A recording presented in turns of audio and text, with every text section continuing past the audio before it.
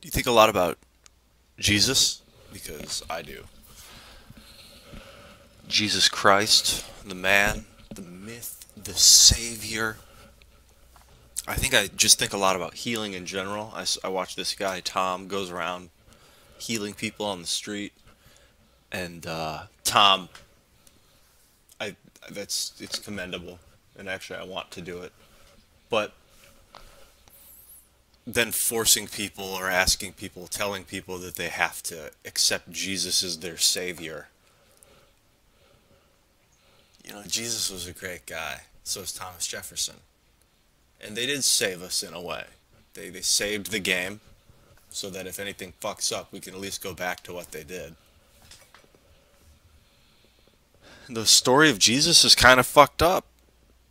They hung him up on a cross and let him bleed to death or suffocate or whatever. And then passed out a remembrance of it in the crucifix. Like, don't fuck us over.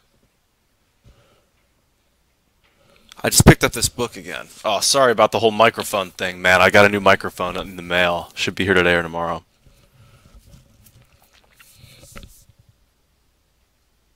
This is a great book. This book was what I was reading or having read to me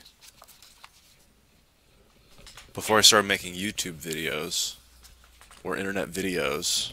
It was The Four Agreements.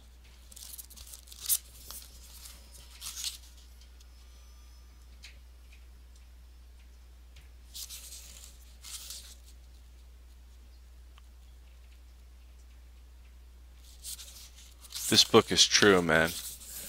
The Four Agreements. Alright. His mother, Sarita.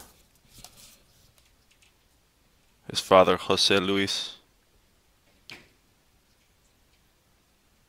His grandfather, Leonardo Messias. And his sons, Miguel, Jose Luis, and Leonardo. Leonardo.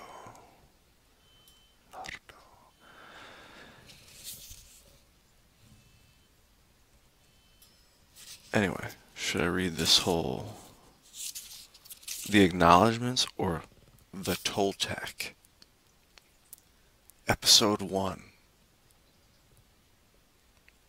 Thousands of years ago, the Toltec were known throughout southern Mexico as women and men of knowledge.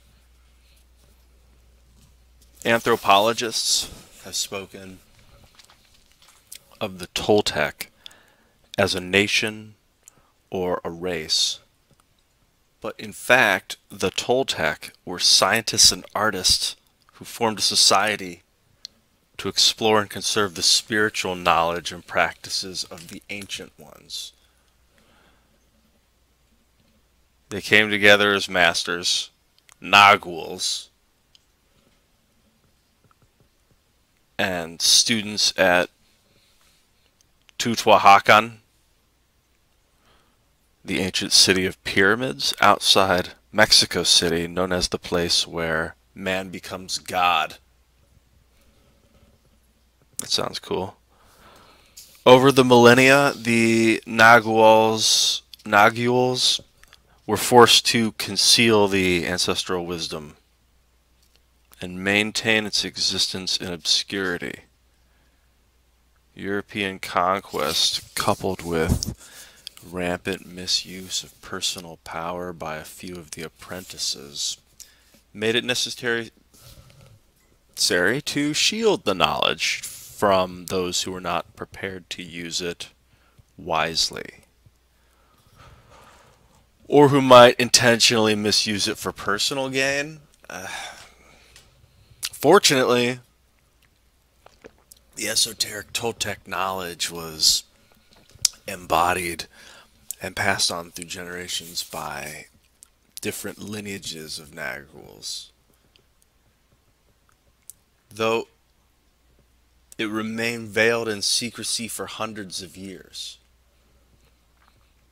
Ancient prophecies foretold the coming of an age when it would be necessary to return the wisdom to the people. Now, Don Miguel Ruiz, a Nagual from the East Knight lineage,